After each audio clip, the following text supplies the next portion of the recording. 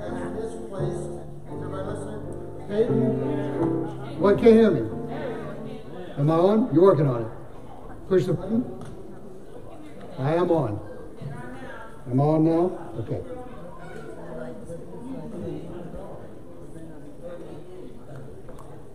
Our Sunday morning sound system is at the will of a precious child that got her tonsils out. So that's part of what we're doing this morning. All right. First announcement. Peyton Kopp has lost an important family member. Her moose, Madeline.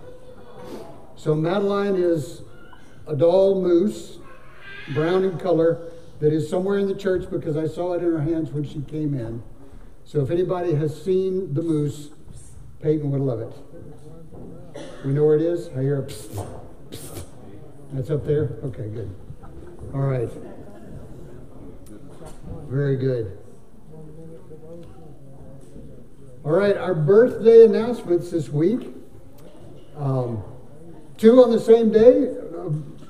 Very interesting that would happen. Miss Susan Starks and Miss Mindy Wyrick on the 5th. So I look forward to celebrating that. And then Chloe, God bless her, is on the 9th. And she's still recovering from her procedures on Friday. But let's sing happy birthday to these three precious ladies. Happy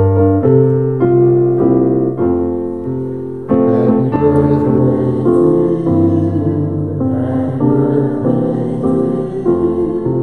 Happy birthday, God bless you. Happy birthday to you. Very good. All right, I have a note that we have choir practice today, but I got a funny feeling that Miss Carol is still under the weather, and so we probably will not have choir practice today. Okay. Feed my sheep on Wednesday, as far as we know. All right. Planning on it. Sign up sheet to deliver fruit bags to friends and family and neighbors by today. So this is the cutoff date for the fruit bags if you want to take them to your neighbors. And then next Sunday, after the Christmas program, we'll be having finger foods and light refreshments. So next Sunday evening, we have the play that the kids have been working on. We'll be having finger foods and light refreshments for those that would stick around. So we've asked that you would bring those types of things to share with our neighbors and friends that come. Reminder that our custodian position is now open due to a wedding. And so we're very excited about the wedding, very sad about the loss of the employee. But we've had a few folks interested so far, but we certainly need anybody that really wants to do the work. So we're trusting in the Lord to lead us to the next person. But if you know who that ought to be, go ahead and encourage them to go. And speaking of that wedding, if you plan to attend Casey and Martha's wedding, Nancy has asked that you would contact her by Friday so that they can be aware of the food preparation for that. And then a fun event coming up.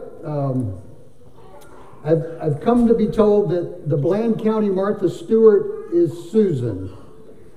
Well, Martha Stewart's daughter, Karen, has carried forth that gene. And so she is having two open houses. But the one that's important to us is in your bulletin on the 18th of December from 2 to 6. It's a come and go kind of a deal. But at Karen and Eric Faulkner's home, they will be celebrating in their new kitchen and an opportunity to get together and have some good food, I'm sure, from her, but some fellowship as a church body. And she's opening her home up to everybody on that day.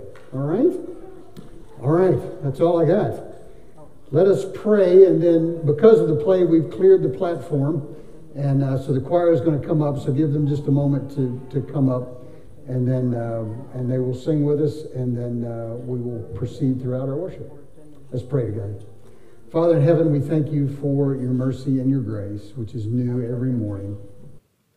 We thank you for the beauty of this day, as cold and crisp as it may be. Father, you have given us breath and life. And so we come together once again to celebrate you, the Prince of Peace. As we gather and consider all that you did for us by coming, your advent here, your appearance on this earth. Father, humble our hearts once again to see what all you have provided for us through your salvation and through our obedience to you, your kingdom on earth. So we pray, Father, as we do in the Lord's Prayer, that your kingdom come, your will be done here on earth. This kingdom of peace, this kingdom of righteousness, may it fill us once again. So as we prepare our hearts to worship today, we ask that you indeed would guide us to that peace, that you would humble us to the place that we need to be in order to fully grasp our obedience to you and to walk in your will. We love you and we thank you for your grace that sustains us all through the cross, through the blood, and through the name of Jesus. Amen. Choir, come sing.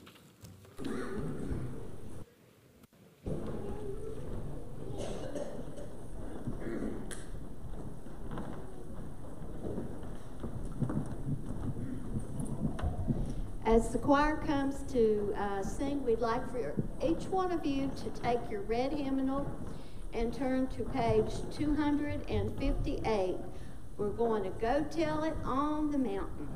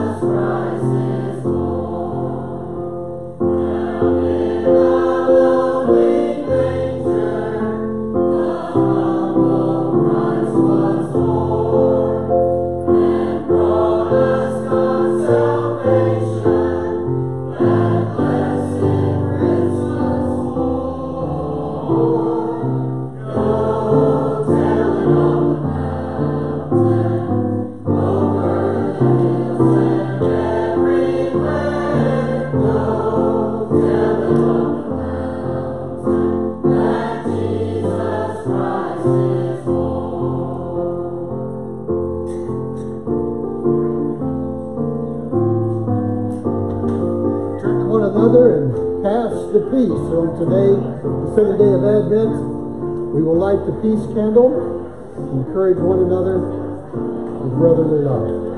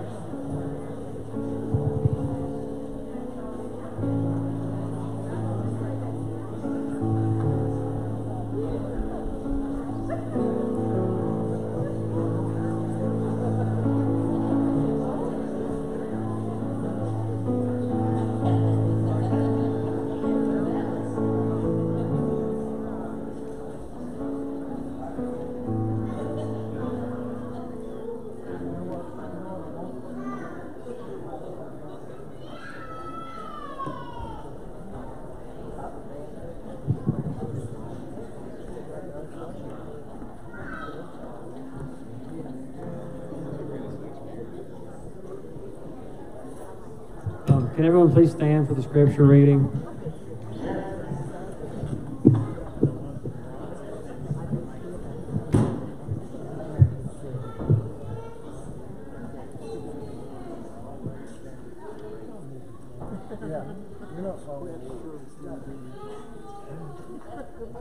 Isaiah 11, 1 through 10.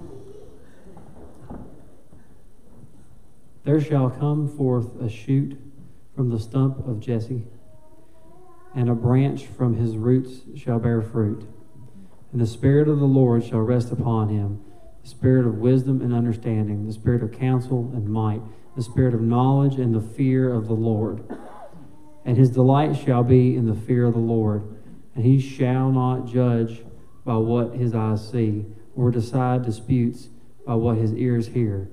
But with righteousness he shall judge the poor, and decide with equity for the meek of the earth, and shall strike the earth with the rod of his mouth, and with the breath of his lips he shall kill the wicked.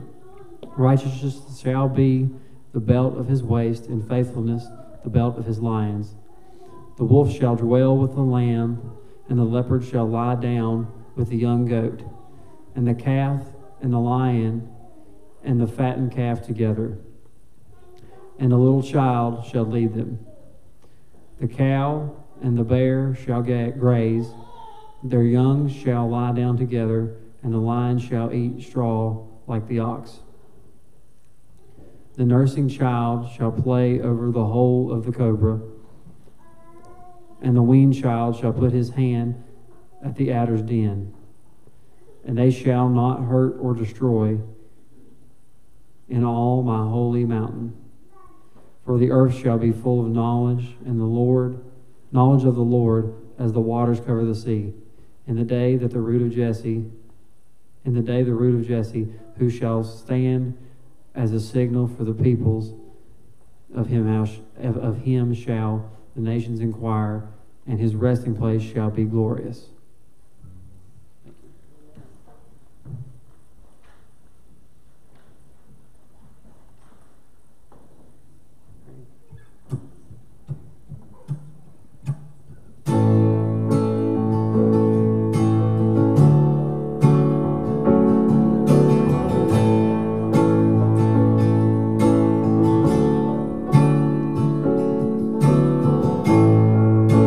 One day when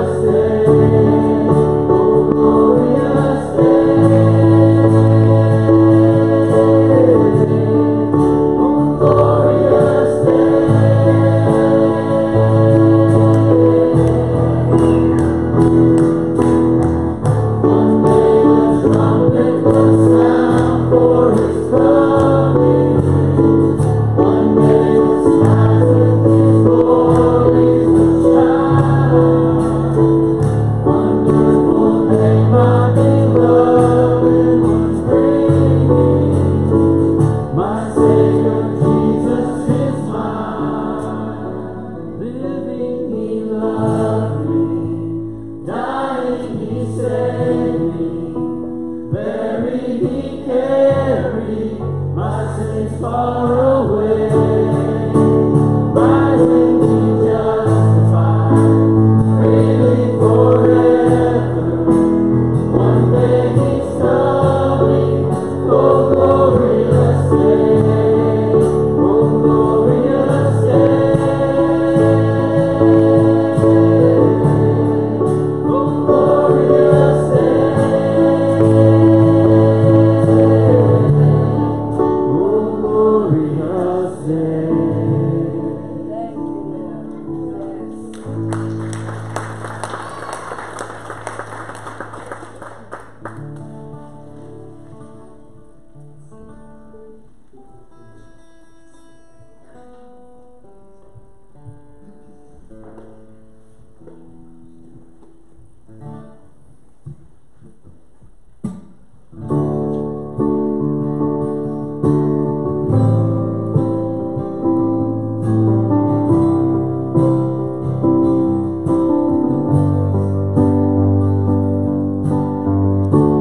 Worthy is the Lamb who was slain. Holy, holy is He. Sing a new song to Him who sits on heaven's mercy seat. Holy, holy, holy, the Lord God Almighty, who was and is to come. With all creation I sing praise to the King of Kings. You are my everything, and I will adore you.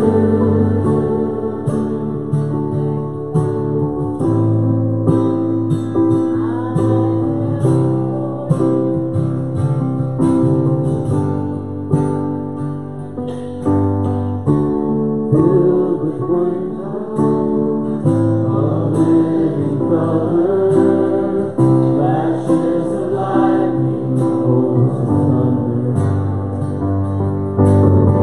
Blessing and honor, strength and glory and power be to you, the only wise King. Holy, holy, holy is the Lord God Almighty, who was and is to come. With all creation I sing praise to the King of Kings.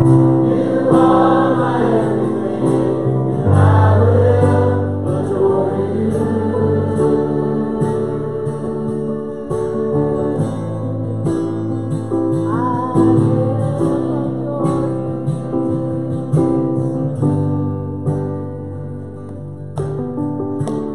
Filled with wonder, awestruck wonder, at the mention of your name.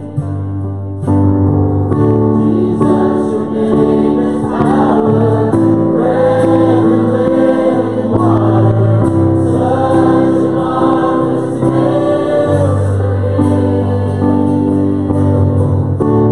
Holy, holy, holy, the Lord God Almighty, who was and is to come. With all creation I sing praise to the King of Kings. You are my everything, and I will adore you.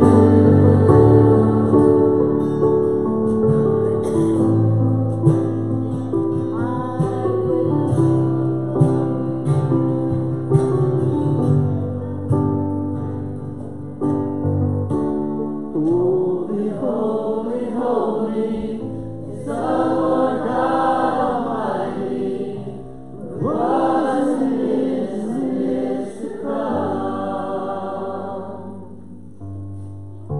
With all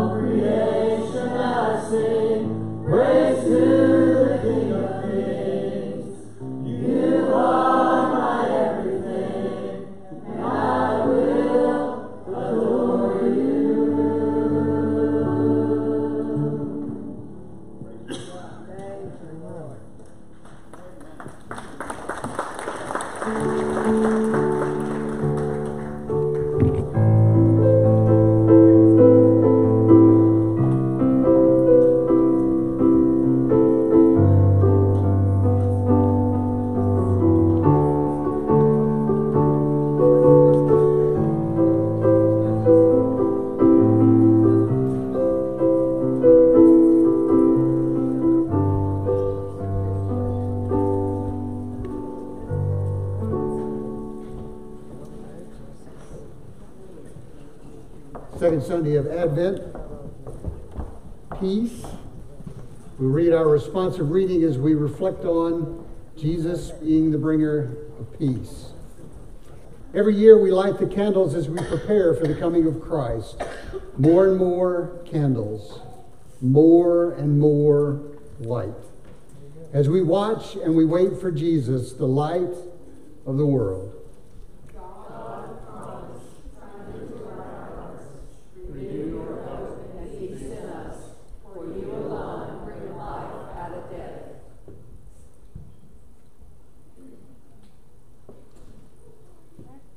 Receive God's promise of peace from Psalm 4. Know that the Lord has set apart the godly for himself. The Lord will hear when we call to him. Let the light of your face shine upon us, O Lord. We will lie down and sleep in peace. For you alone, O Lord, make us dwell in safety. Thank you, Lord. As we prepare for communion, the children are dismissed. Children's Church.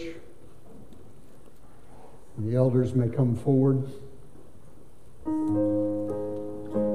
Peace in our hearts comes only because Jesus comes. Our lives are filled with chaos and turmoil.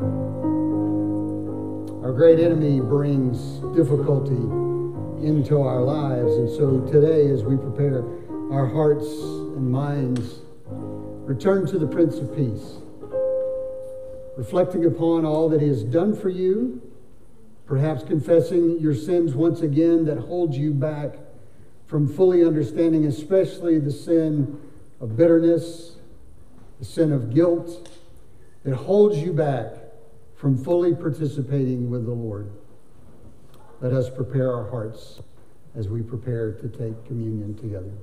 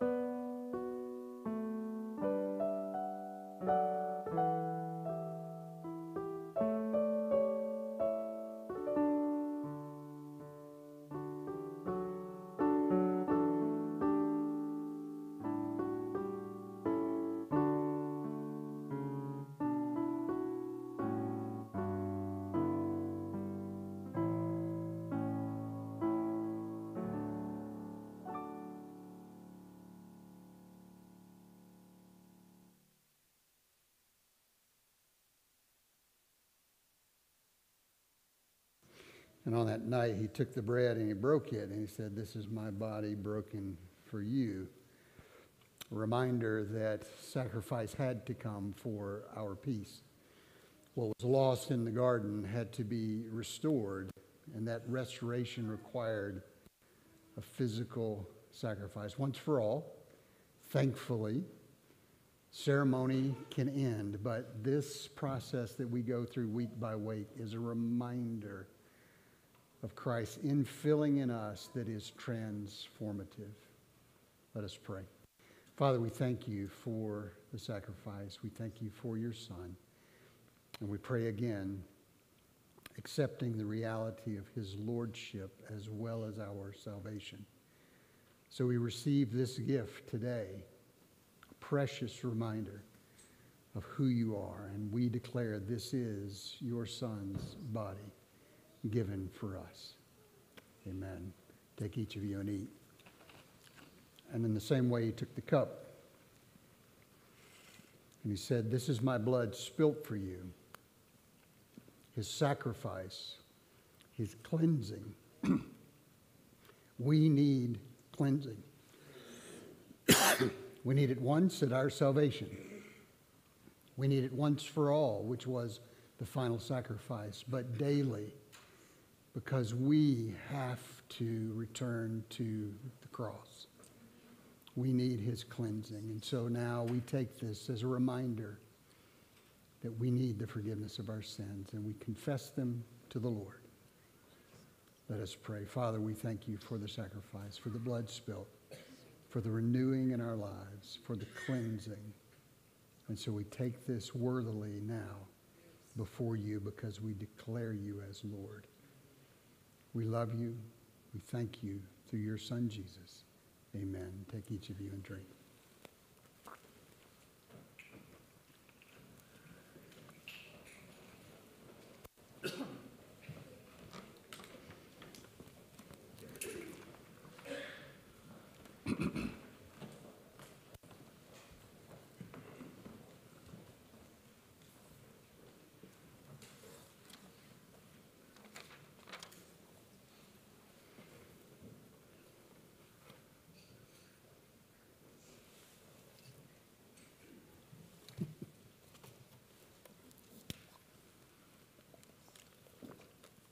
What you can't see up here is I'm contending with props, trying to move things around as we approach the play. It's good to be back with you again this morning. How is everyone? You okay? Yeah? Is the Prince of Peace showing up in your lives? Are you at peace? This is that season that can become quite chaotic, isn't it?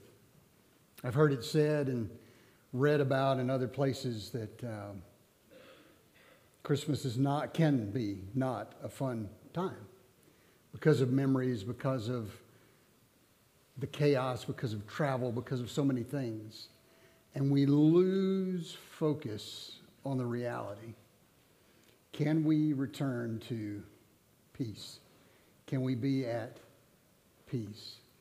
The Prince of Peace says yes. And he came for that purpose. This morning, as we continue the second week of Advent, and we look forward in anticipation, this announcement that Jesus is coming. The Messiah will arrive.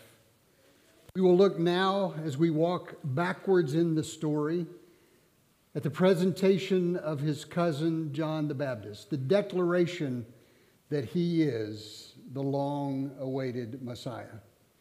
And so we return to the Gospel of Matthew, and now we turn backwards a few pages to chapter 3.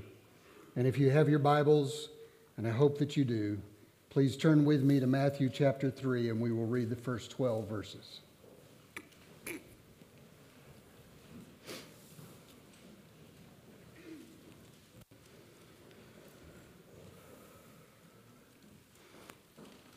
And in those days John the Baptist came, preaching in the wilderness of Judea, "Repent, for the kingdom of heaven is at hand.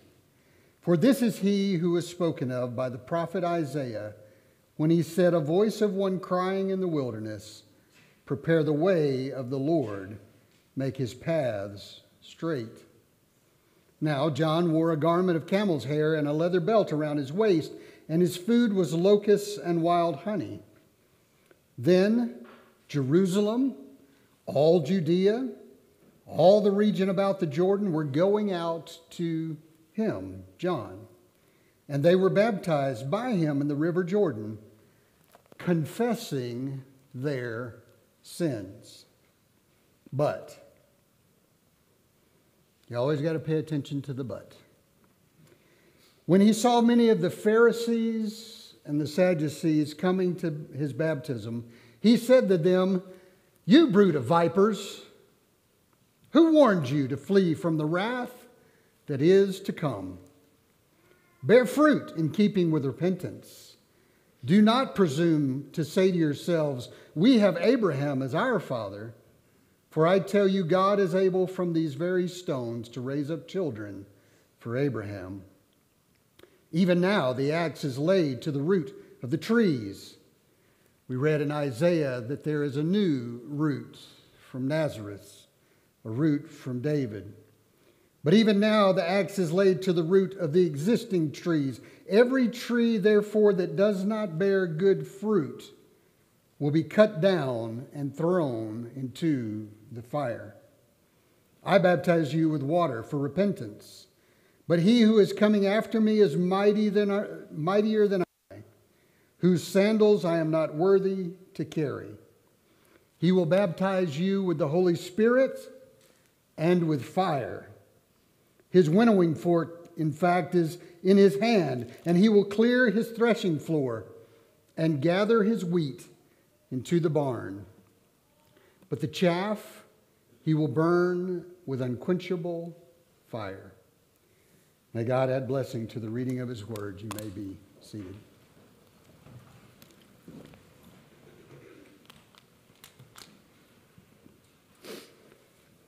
I grew up in church. How about you? What's your journey, your story?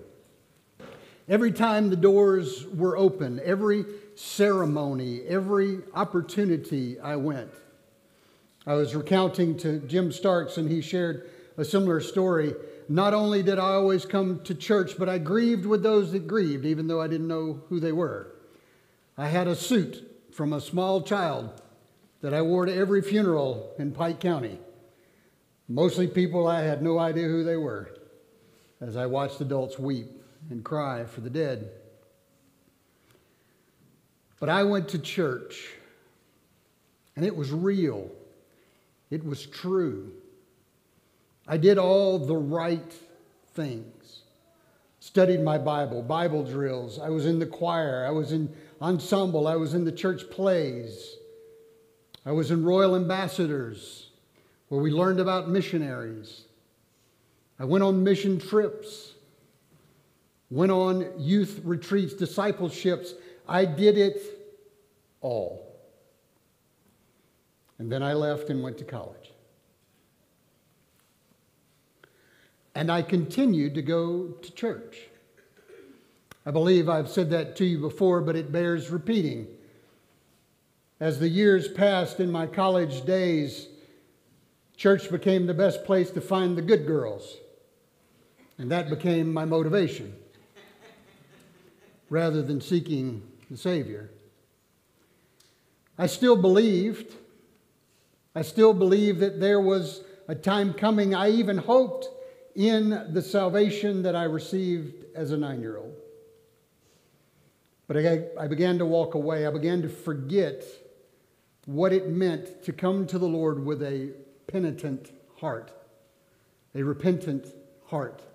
I began to do things in my own power. I began to do things because of the ceremony, because it's what my parents always did. I praise the Lord. Raise up a child in the way that he should go, and he shall not soon depart from it. I have a deep theology about that, but at the surface level, the reality is that if we can train a child in the church, though they may be wayward, they may return, and probably will. And that is a hope that many of the parents in this room share. the Lord was gracious to me. The voice calling in the wilderness to repent and to be baptized with Holy Spirit and fire echoed through the generations in the voice of a young lady that saw in me more than I saw in myself. And because of a relationship that was grounded, because of a continuing understanding of who Christ was, when Anissa was brought into my life, together we returned to that reality. Now, there has been conflict along the way. There have been opportunities to turn my head away from Jesus and to sink back into this raging sea. And so I ask the same of you this morning in your journey. Some of you in this room excite me with great passion. You are new in the faith, though you may be old in age. And your excitement for the faith reinvigorates me. Learning, discovering, wanting to know. Some of you, faith came several years ago, and you've moved and developed with the Lord, but then it became routine. And then some of us, like my story, grew up in the church, walked along the path, did all the right things, and somewhere along the way, as C.S. Lewis writes about the character Christian, we begin to think that we've arrived and we stop growing.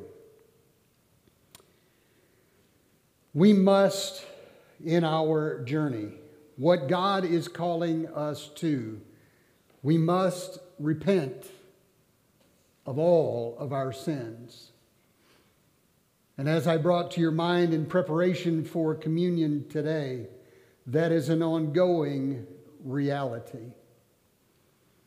Would that it be that upon the day of our salvation we stopped sinning. But it is not the case for any that I have ever met. It is a daily reminder when the Lord gives us breath for a new day that we have failed in some way.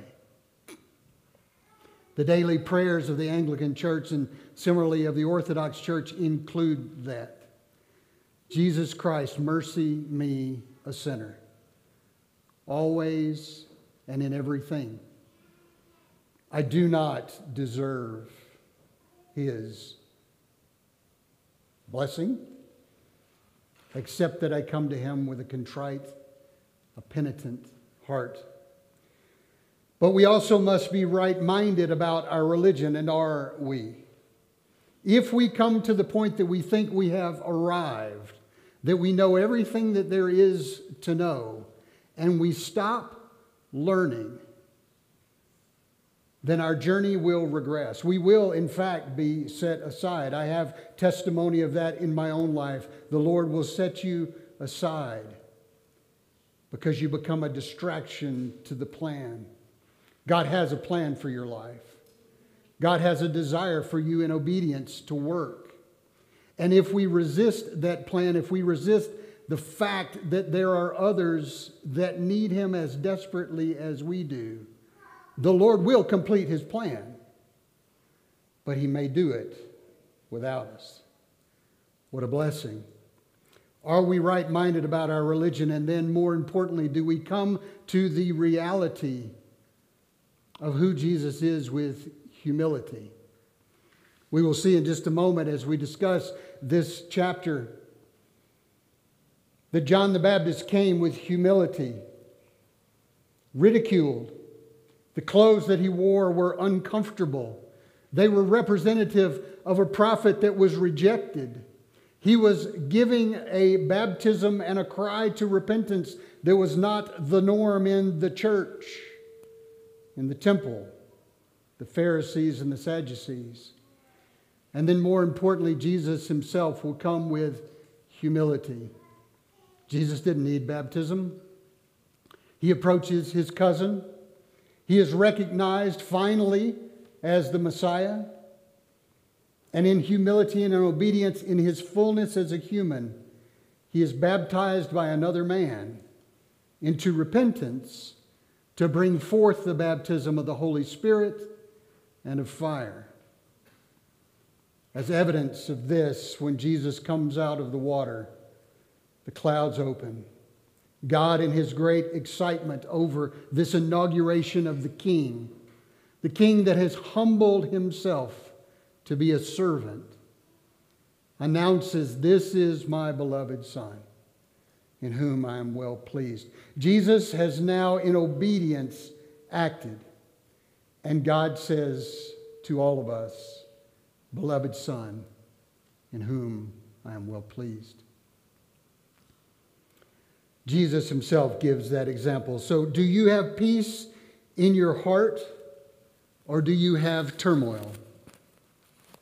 Ian, I've got a little feedback. Is there a reason why? It's turned again.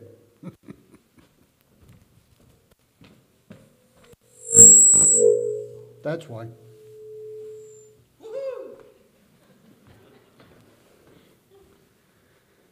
We figured that out during the week. I forgot about it. John the Baptist appears prominently at the beginning of the four Gospels. So one of the few characters that is in all is John the Baptist. In Matthew, in fact, he takes a place of prominence as the very first person to appear when the public ministry of Jesus is recounted. What an amazing story John has. The declaration that declares the Messiah has arrived. There's a near 3-year gap, a near 3-year decade gap between Matthew chapter 2 and Matthew chapter 3. Matthew 1 and 2 that we will recount in the next few weeks as we tell the story of the Lord's coming culminates. And then nearly 3 decades later, Jesus arrives on the scene and is inaugurated as the king. In the ministry of John the Baptist, who has been preparing for Jesus' public ministry by calling Israel to repentance and preparing the way of the Lord. This is your story. The Lord has declared preparation for the way of your salvation, and he called you to repentance. In your life's journey, whether that was in the church or outside of the church, whatever experiences it was, whether they were traumatic or of true blessing, God was preparing the way in your heart to receive the Lord. And then that day came that you were challenged by the Spirit first, perhaps by a person on earth, or perhaps in a circumstance in your life, to repent of your sins and declare Jesus as Lord. The proclamation of the kingdom can be easily misunderstood both then and now. Then, the proclamation of the coming kingdom was exciting to the Jews that were faithful to the temple. The Jews that were faithful, the Pharisees, the Sadducees, were looking for a literal king on earth to overthrow the Roman Empire, to reestablish Israel's place. And you and I, perhaps today, as we've grown up reading stories of knights' tales, as we've watched the wedding of royals, if we've watched the progression of the passing of a queen here recently, and we associate that idea of a kingdom, perhaps subconsciously, with Jesus. Jews at that time thought of this overthrow of Rome, and today we have nations, states, republics, but no kingdoms. Today, kingdom can make us think about ancient regimes. But for Jesus, the kingdom is not political or geographical. Boy, that is one that comes up over and over in our republic, isn't it? We want King Jesus to be our president. Would that it were so. But the reality is that is not the kind of kingdom that he is bringing. nor the kingdom that has already come. For Jesus, it's not political or geographical. When he says the kingdom has come, he refers to God's exercising his royal authority in a new way through his Son's ministry. New on this earth at this point of his baptism, the restoration of all things, Jesus coming as the perfect example, and his reign might be visible on earth just as it is in heaven.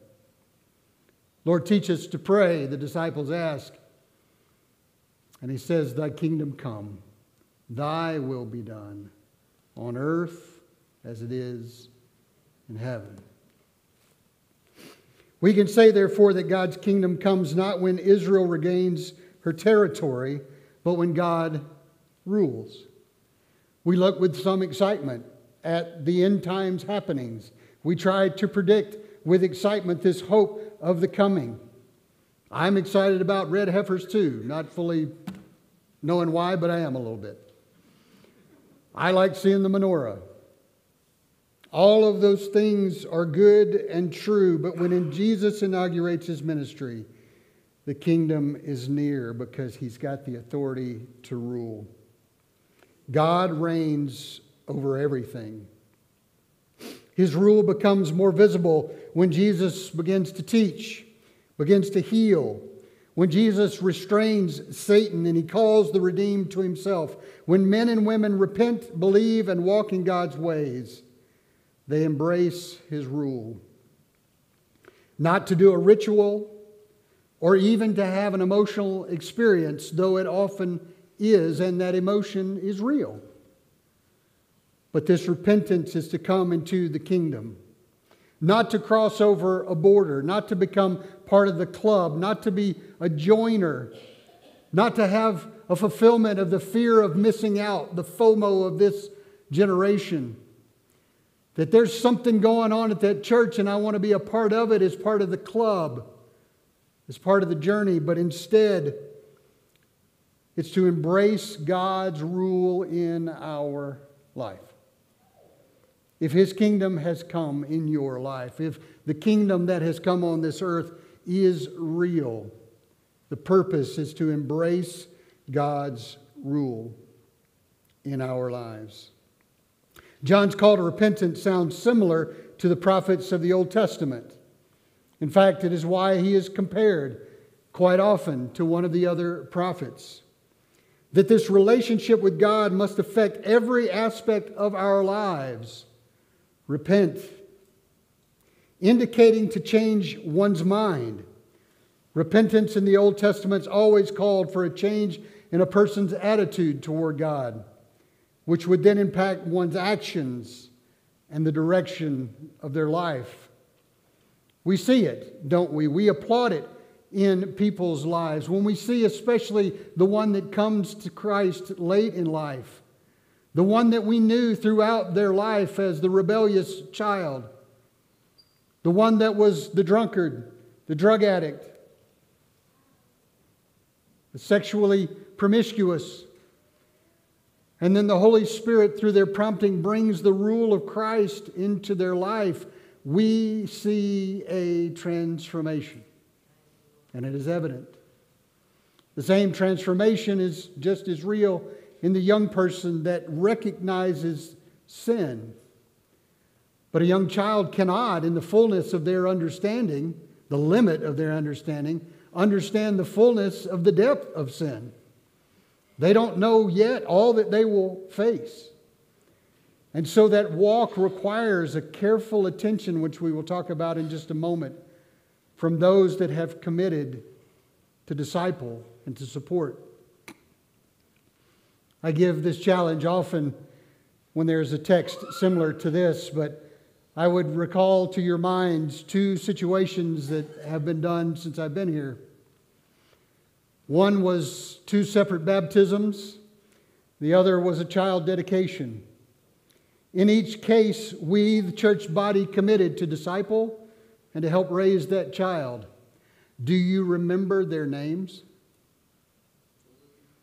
Do you even know who they are? The commitment that you made that day to help, to nurture, to guide, to lead, to be an example. Are you living up to that commitment? How much more so are we not in our humility to judge the one that got baptized, to judge the child who is dedicated to a life, if we are not willing to engage in helping them walk in that life and return to a point of repentance? I love to see a child saved. I really do. And I love to see an adult saved. The difference is the child's wonder and amazement can shine just as real in an adult. And I love to watch that. But somehow the stuff of life, the disappointment in the direction of life, can attack a child if they are not guided, if they are not led. Repentance in the Old Testament always calls for a change in your attitude. External signs of repentance regularly included continual confession of sin. Our men's group is a beautiful example of that as we pray each week. Without prompting, broken men cry out to the Lord again of their sins, begging the Lord to forgive them, and then marveling at God's grace and mercy. Prayers of remorse, the things that I have done in my past. Time after time, there's prayers of remembrance of all that God has delivered us from. But then more importantly, an abandonment of that sin. Working in drug and alcohol rehab, we have a saying that relapse is a part of recovery. There is a reality, especially with drugs like methamphetamine and cocaine, LSD. They are insidious drugs. When you take and ingest into yourself something that is destructive to alter yourself, part of that is left behind.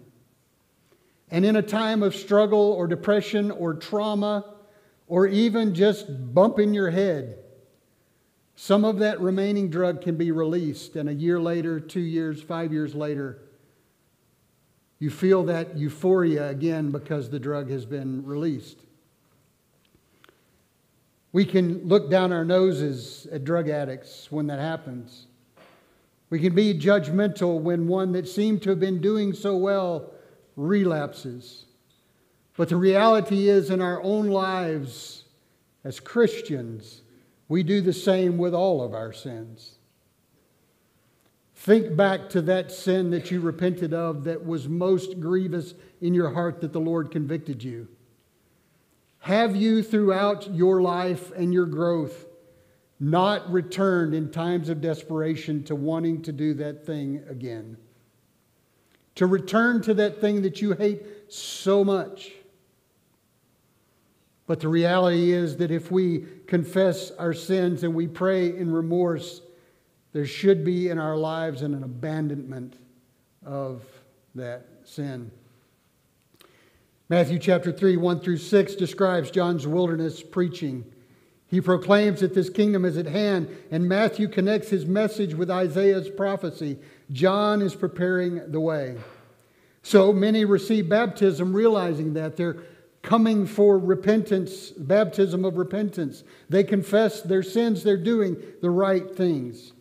To repent is to prepare to join God's new work. The kingdom is at hand. The Messiah has come. But John encounters another group. And he doubts the sincerity of the scribes and the Pharisees. And he goes so far to call them vipers. They have come out to strike at John and those that have come to be baptized. To repent, vipers. And he says that he will believe their repentance when he sees their fruit. We have to be careful in judging one another, but the reality is that if our salvation is true, then there will be fruit bearing. John makes that very clear as he prepares for Jesus' final and cleansing baptism of the Holy Spirit that will burn away everything like fire that doesn't belong there. He calls out these religious leaders, these people that have gone to church their whole lives, that have grown up in the religious practice, that have done the right thing. Dare I say, the same people that today bear the name of Christian in America. We've checked the box, we've gotten our fire insurance, we do the ritualistic practices, but we forget the reality of what our salvation means. John calls them out. Their lineage will not deliver them from their judgment. They appeal to Abraham as their father, and he says, I don't care who your daddy is. This is all about you. They will soon fall as fruitless trees. They recognize this analogy. Finally, John will point to his successor. John's baptism is necessary. It's good. It's a reminder. He baptizes with water as a representation to wash away, after repentance, the sins that have been confessed. But the one that's coming is far greater, and he will baptize with Spirit and with fire. Do you still stand in awe and trembling at that reality? That the day of your salvation, that you declared the Lord publicly for the first time, that you were baptized, you are entering into an infilling and an empowering of the Holy Spirit. Did that terrify you? And in fact, you were submitting yourself to passing through the fire, so that all that didn't look like Jesus would be burned away. To be made into His image, conformed into His image, to look like Jesus. So first, there's a warning of judgment, but also an invitation to life and to change. The arrival of God's kingdom and the proclaiming of John the Baptist is a warning of judgment. And so far, I have been very strict to remind you of this warning of judgment. But just like John now, I want to invite you into a life and an experience of real change. Within the kingdom is life. Outside of the kingdom is death. The invitation today to repentance is not because God hates you, I hate you, John had an agenda. It's the reality that the kingdom life is life. And anything other than that is death. Just like my God in heaven, it is my desire that none of you should perish. And I will work to call myself to repentance. I will work to come alongside you in love, calling you to repentance. And I declare that we should work together in calling others to repentance. Because kingdom life is so glorious. Secondly, we can get caught up in a snare of our spiritual pedigree. John is skeptical when he sees the Pharisees and the Sadducees coming to his baptism. Just this morning in our reading from Acts together, my wife and I were reminded, it is the first stop, in fact, on our trip to Israel, where John declares, would that you all could become like me, except for the chains.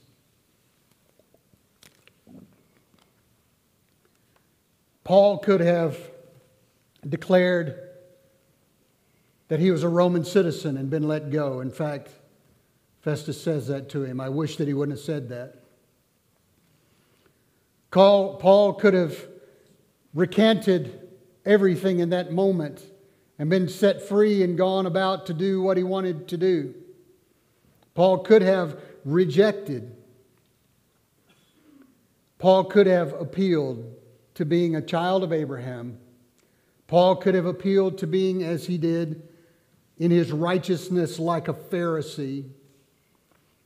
Each of us could appeal that we are good Christians and we go to church. But brothers and sisters, just because you live in a garage, it doesn't make you a car. Just because you come to church and call yourself a Christian doesn't make you one. Your repentance, your salvation is an individual choice, an individual journey, and it happens day by day. Israel's leaders often had been hostile to prophets like Elijah and Elisha and Jeremiah. Later, the Pharisees and Sadducees will continue to find fault with John.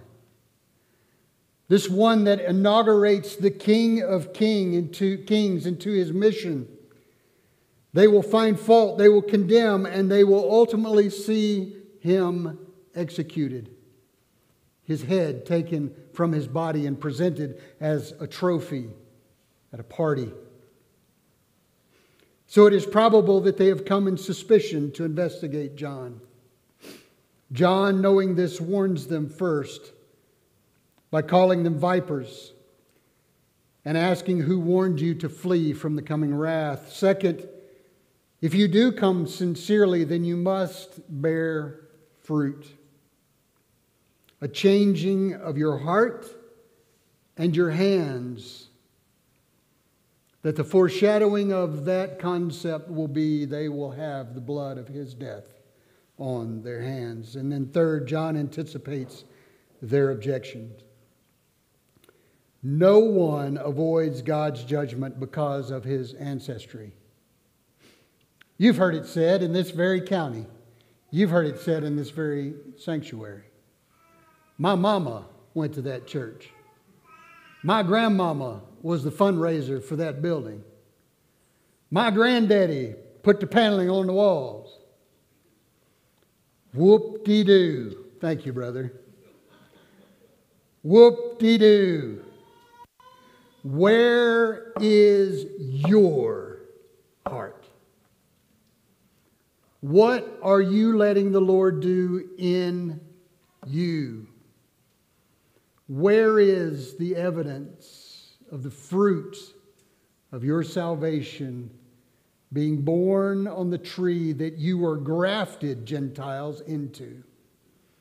This root of Jesse that is inaugurated this day, this ironic statement that the Pharisees will be cut down to the root and thrown into the fire. The reality is when you and I declare Jesus Christ as our Lord and our Savior, we are grafted in. We are not the root. We are not the tree ourselves. We become a part of the plant. And if there is life, which the kingdom brings life, then you will bear much fruit. Now, some of you may at this point be reflecting on your lives. I don't see a lot of fruit in my life. Do not despair. Where is your heart right now? Perhaps the Lord is taking you through a season of quiet. I've read that prayer to you before about being set aside for the Lord. Perhaps there is a time that we are to be reflecting and listening and confessing. Perhaps there is unconfessed sin in your heart. And that is why fruit is not bearing. I am not calling you to guilt, but perhaps remorse. I'm not calling you to some emotional transformation or change in your physical affect so that you put on a smiling face and play the part. I'm calling you to reflect and to examine your hearts and to recognize that you cannot count on your church attendance. It doesn't matter how many times your name is checked off in a book that you brought your Bible to Sunday school. There's a great old song that says, I've heard you're into the Word, but is the Word getting into you?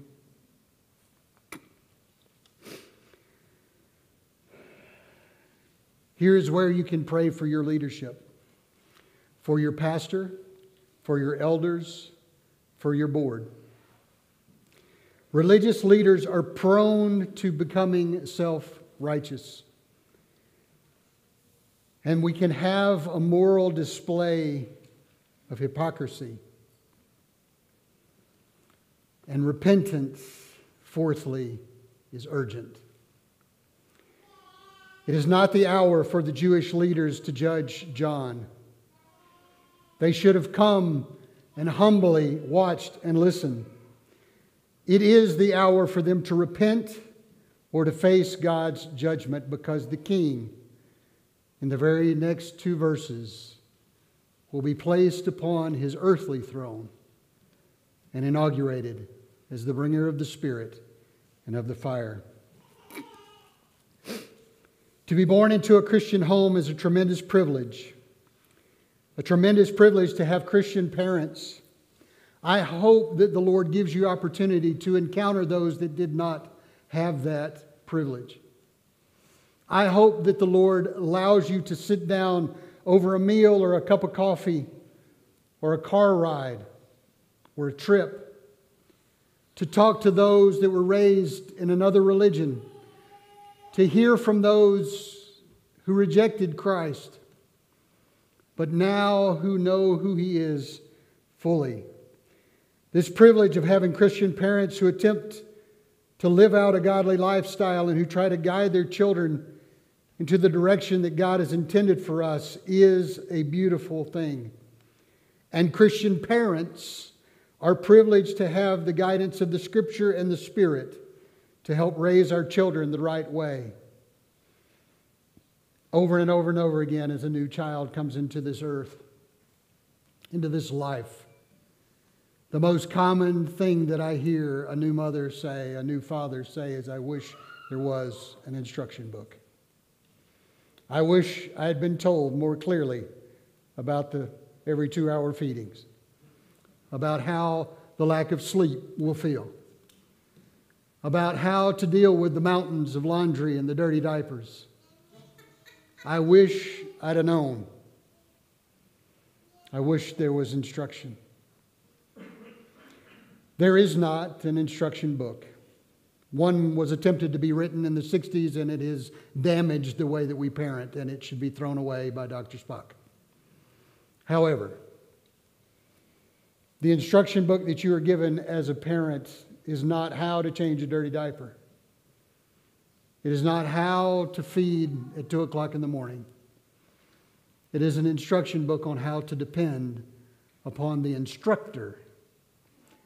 We don't need an instruction book. We need an instructor, a paraclete, the Greek says, that comes alongside, that guides us. And it is this instructor, this paraclete, that comes alongside that Jesus ushers in. When you are baptized into Jesus, you receive the Holy Spirit. And it is that Spirit that guides us. But Christian parents and children alike need to remember there's no guarantees. The privilege of a Christian home must be accompanied by accountability. Brothers and sisters, I confess before you today that in trying to hold my children accountable, I did it the wrong way. I have had to confess and I have had to correct a mistake that I made in my son Gavin's life when he was 14. I was trying desperately to teach my son accountability. And in my methods that were not Holy Spirit guided, I crushed his heart instead. Parents, it is a heavy burden in how we guide our precious children. It is not something to fear, but it is something that leads to our third point. In all that we do, we must come at it with humility. We must take God's calling on our lives with deadly seriousness. That there are teachers out there that are teaching a wrong way.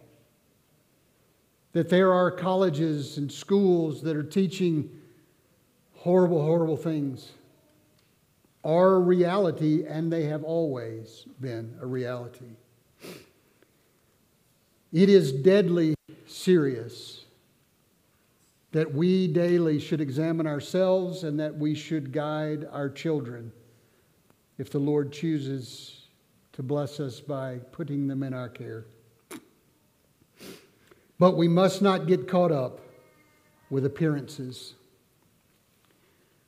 One of the greatest statements that you can give to a child is, "I don't know, but I'll try to find out." "I don't know, let's look it up together." It is so easy for us in our bravado, in our fear of being wrong as parents, to give an answer that is not complete, that is not true, that is a wives' tale, and to not seek the truth. But it is the same difficulty with us as Christians day by day. When we are discipling one another and we don't know the answer, to say, "I don't know," but let's pray. Let's seek God's wisdom. Let's search the Scriptures. Let's go find an elder. Let's go talk. Let us see and seek and find and grow in humility.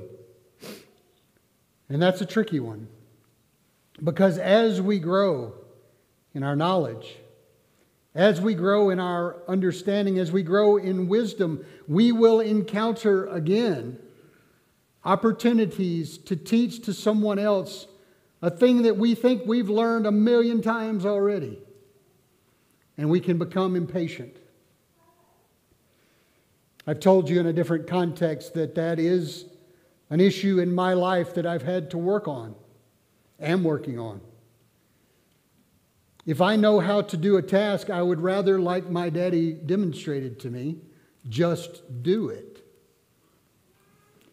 But when someone comes to me asking me if I know how, I often miss the cue that they're not asking me to do it.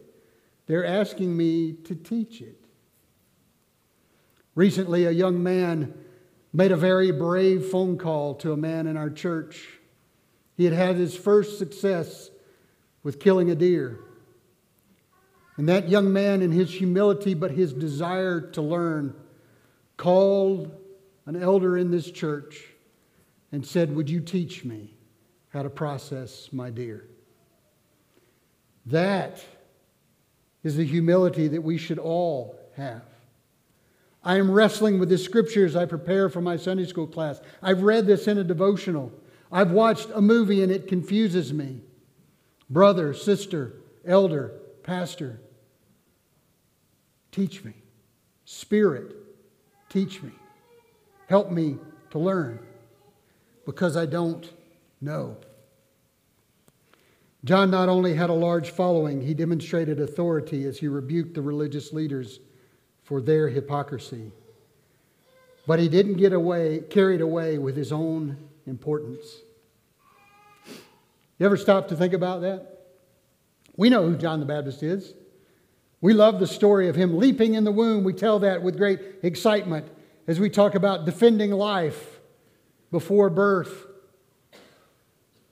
We tell with great excitement the story of Jesus' baptism, and John the Baptist is there in the miraculous time. Of all the people in the Bible, John could have easily said, "Look at me. I baptized Jesus. Jesus humbled himself to come to me for baptism." But he didn't do it. He understood clearly that his role and knew that there was one coming after who would be greater, that would have a greater role. John did not balk at being surpassed. Jesus was the greater one, the Messiah, the divine Son of God, who was ready to assume his big redemptive role. And so did Jesus. Jesus assumed a position of subservience as he submitted to the waters of baptism by John. We will read in the next few verses that exact thing. It must be so for now. I have come to demonstrate through the baptism of repentance. And Jesus had nothing to repent for. But he submitted to the authority, to the necessity, to the reason. He did not balk at appearing lesser. This is a tremendous lesson for us understanding how we carry out God's calling in our lives. Neither John nor Jesus got carried away with appearances. They demonstrated strength in carrying out their roles in the plan of salvation, yet that strength has also included diminishing the appearance of their own importance. The key word is humility, a word that we don't do very well today. We hear a whole lot more in our culture, and God forbid in our churches, about our rights.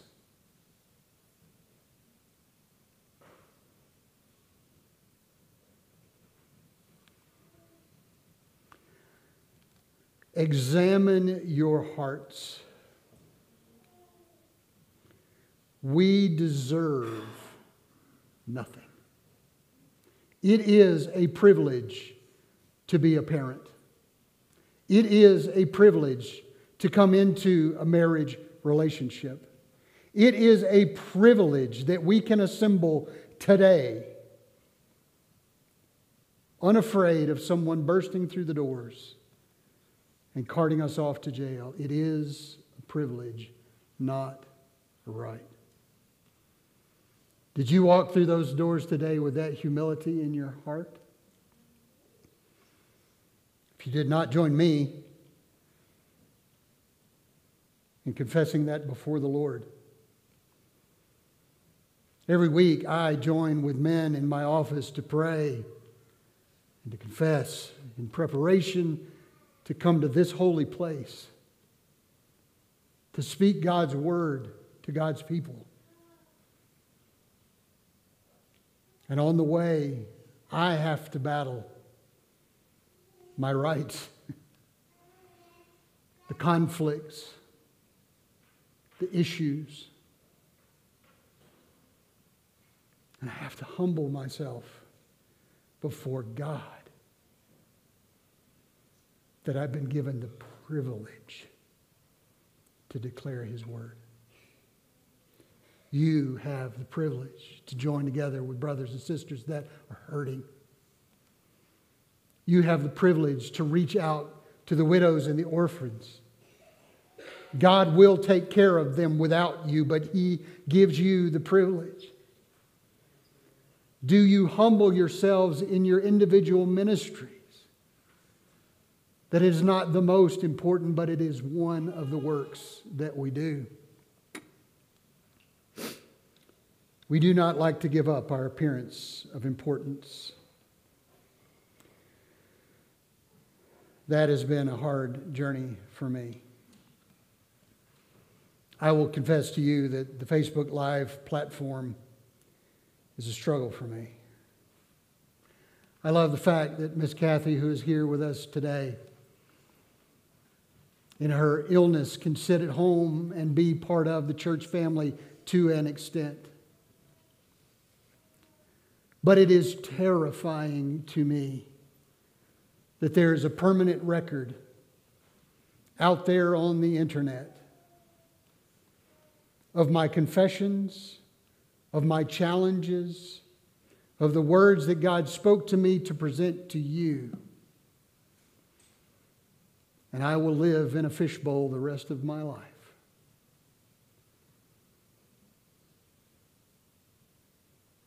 All those things could be called up in an instant. I would encourage you, if you go now in a little while to Google me, that you just put Barry Hoot Busby and you'll get all the good stories. But the reality is that each of us have a story the day that we declared we were Christians. And if we go out there in self-importance that we are anything other than a beggar, pointing other beggars where to find bread, then we have lost our position of humility that our Lord and Savior, Jesus Christ, took just like us.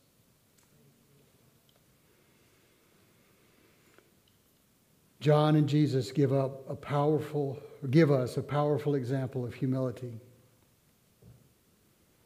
The one that can make us most uncomfortable here, of course, is Jesus. And I want you to think about this. If you truly believe that Jesus was fully man and fully God, this is a fair question for you to wrestle with. If he is fully God and fully man, did Jesus wrestle with the mundane things of self-image?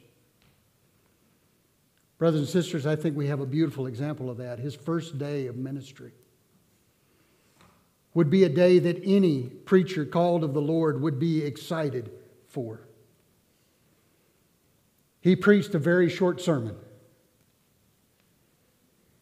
And then he went to a potluck. And crowds gathered round him to hear this message. People worked hard to get the sick, and the lame, and the blind before him so he could heal them, and he did. And the revival went on for hours. And it was good. But then Jesus, fully human, not wanting, because he knew it was not his time to be on full display to the world, snuck out of the crowd and went to be where? Alone with the Father. The disciples who missed the point came looking for him, didn't they? Hey, preacher, we need you to be at this event. We've got a thing every day planned for you, and we need you to be there to say the blessing. We need you to come be the speaker. We need you to come do the thing that you do. We've got an advertising plan. We're going to put your book out on the front table. We're going to sell it, and we're going to give all the proceeds to charity because that'll make us look humble.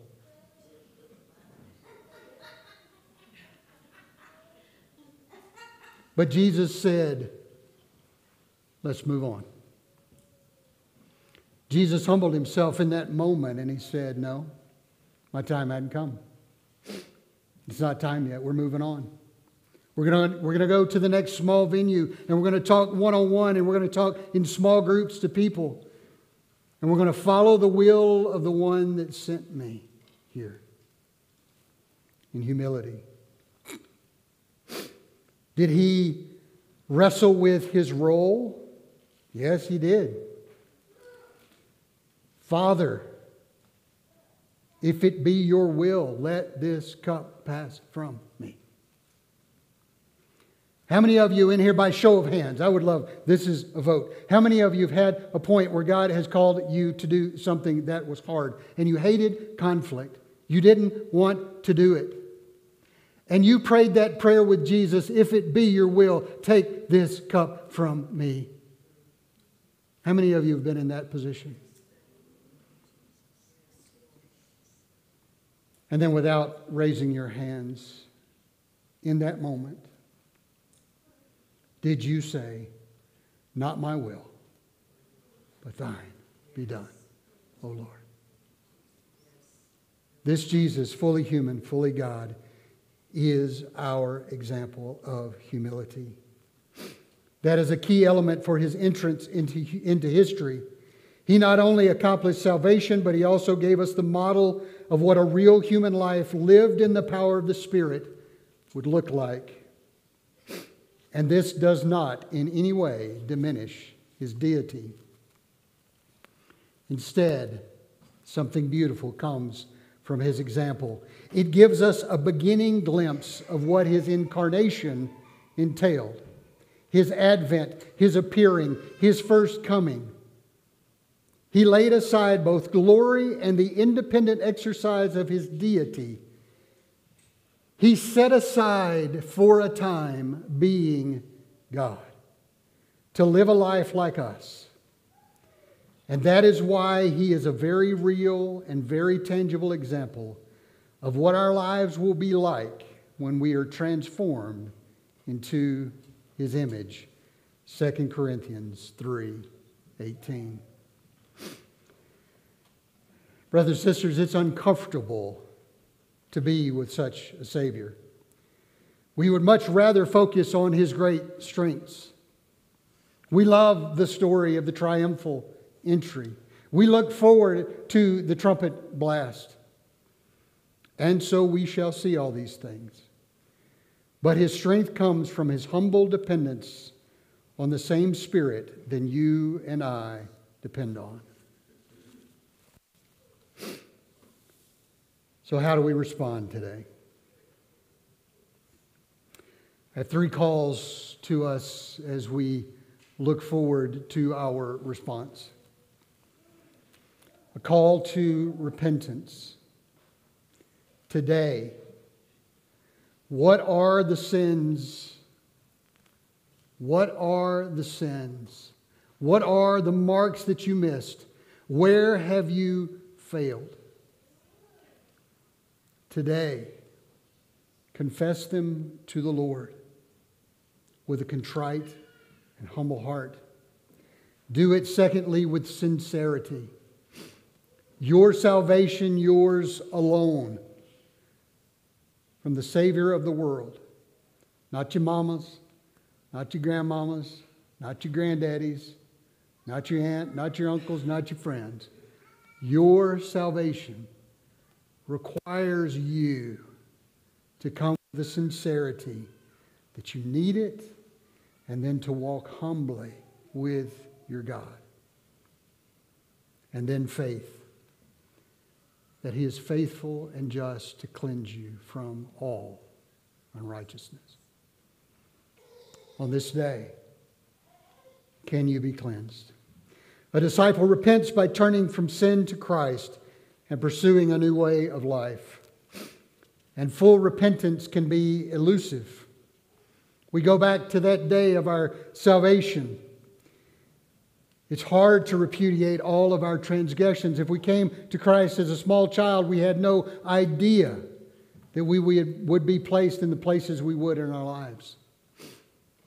Even as a grown person coming to Christ, we had no idea of the old man on the cross that we crucified at the day of our salvation that would call out, calling us back to our old life.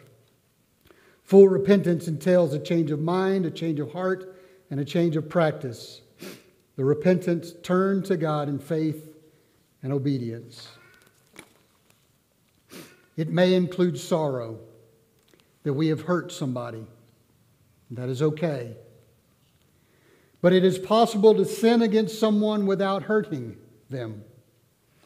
Jesus says in His discourse about, "You have heard it said, 'Do not kill.'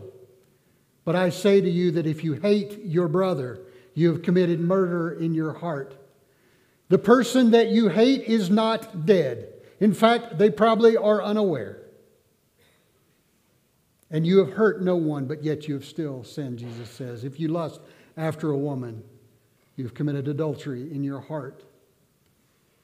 You have not raped her. You have not had her out of marriage.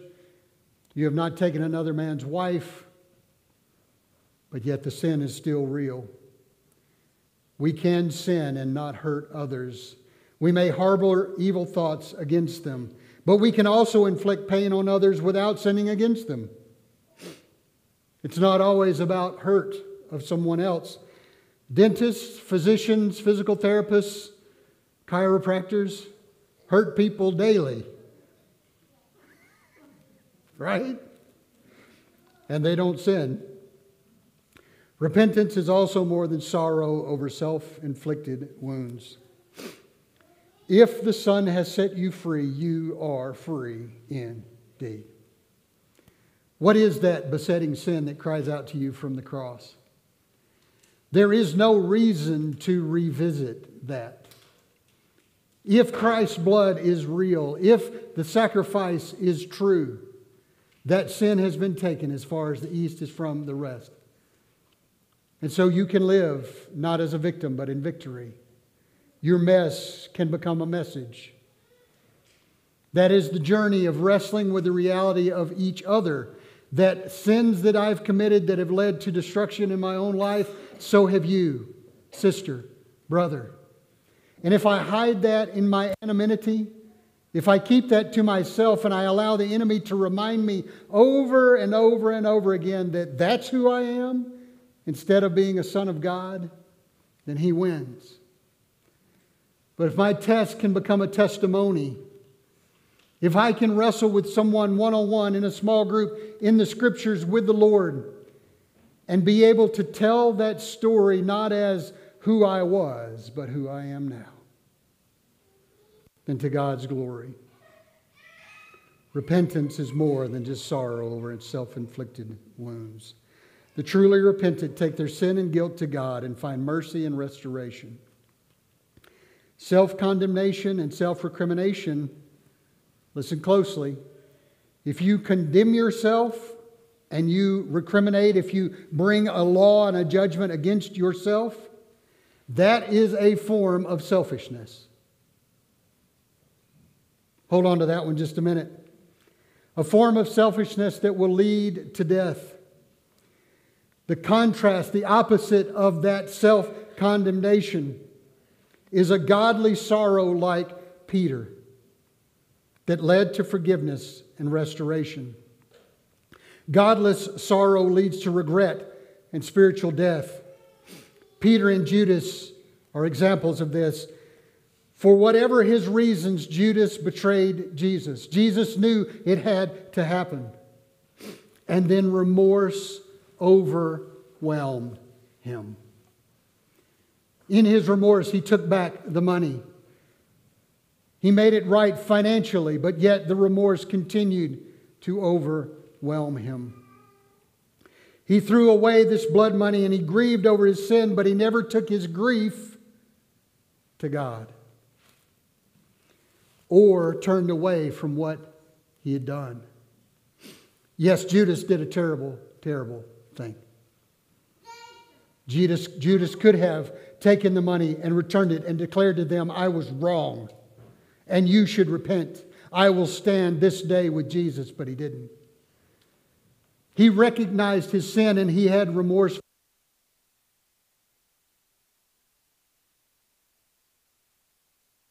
Because he turned it inward. But Peter himself, did you lose me?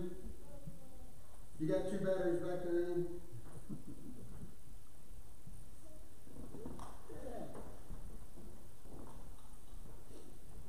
Think about Judas for just a minute while I get Peter set up.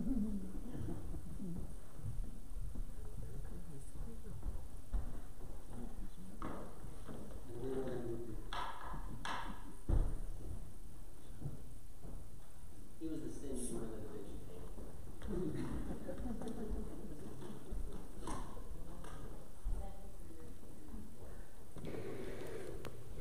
By contrast, godly sorrow led Peter to forgiveness and restoration as an apostle of Jesus. Think about that. What is the real difference between Judas and Peter? Restoration. Repentance and restoration. Judas betrayed Jesus, but so did Peter when the chips were down. Judas was remorseful and tried to make it right, and so did Peter. He isolated himself for a time. Judas was led to death through his remorse, but Peter was led to life through his repentance.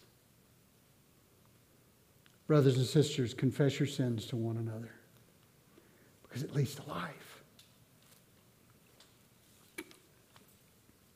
True repentance includes openness to correction. If we're wrong, I hate being wrong, to be honest with you. I hate it. But I appreciate it because I love to learn. I love to know truth and the right. I want to know. Openness to correction and a willingness to admit guilt. I've shared with you my favorite saying from my dear friend and mentor. Confession is good for the soul, but bad for the reputation. I don't like to confess, and I'm sure you don't either. It can make people think differently about you, but that's their problem. Confession that I was wrong corrects what is wrong. Confession restores. A willingness to admit guilt, a sense that God Himself is offended, and a confidence that God removes sin's guilt through Christ. We can be inconsistent and act like Pharisees, boasting of our deeds, our status, or our heritage. And we can act smug and complacent.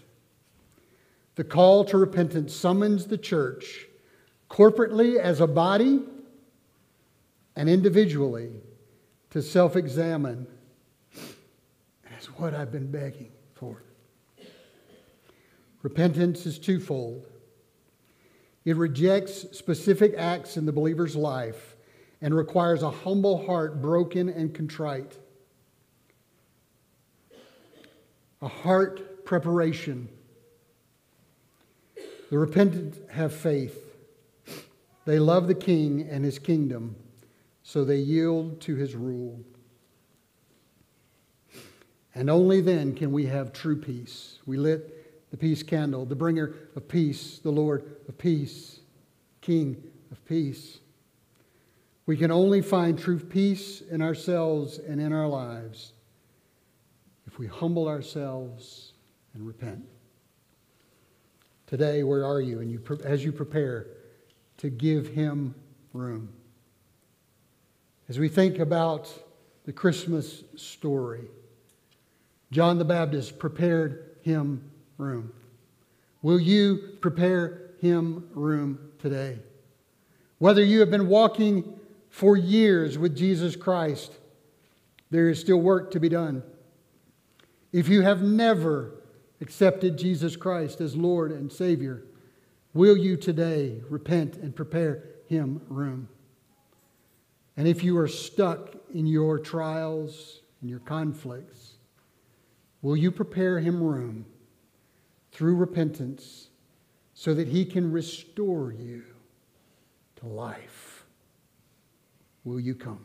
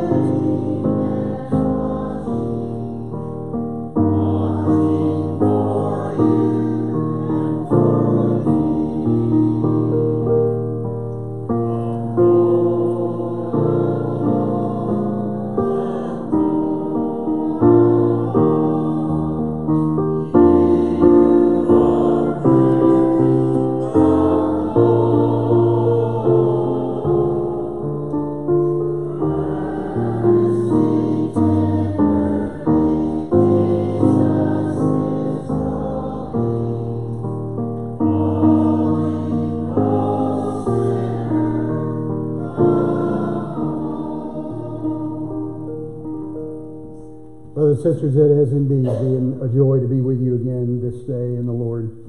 I hope that you will return tonight as we continue in our study of the Old Testament. We will begin the book of Leviticus, see how far we get before the new year. Things are going to rapidly progress in December, aren't they?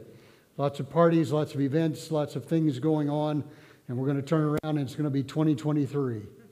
Are you ready? I'm not. And but we will join together when that time comes, knowing that we are one day closer, one step closer to the return of our Lord, to that trumpet shout, to that great day. As we prepare to leave and go out into our duties for today, our time with our families, I hope, will be rich. Commune with one another, confess your sins to one another, wrestle with those things. Seth Baker, would you close us out?